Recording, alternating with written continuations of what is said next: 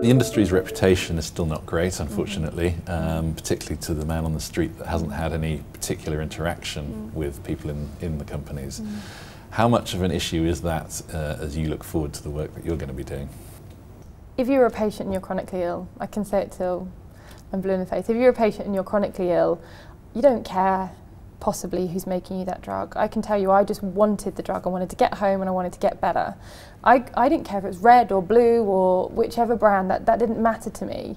But it starts to matter if you can't get it, or it's a rarer condition, or if it's not working for you, or you're highly engaged in your care in a condition you had for a long time, or you want to see what's new and what's kind of coming out. And there are different levels of patients being engaged in their care, which is another kind of conversation entirely. Pharmaceutical companies' reputation hasn't historically been fantastic. We know if you look at the average graph, it kind of goes banking and then pharma. And now, it kind of doesn't really matter, as I said, in some ways. Some people will argue that the more patients do the Googling and the more they become in touch with their healthcare and understand health as a tangible issue, then they may also be more interested in the brands and the companies that kind of create those. Because it's not, you know, the idea of moving from patient to having somebody maybe in between, a physician or a healthcare professional or a nurse or even a pharmacist, and perhaps moving those and having that direct relationship between pharma and patient, you know, not even like a US model, but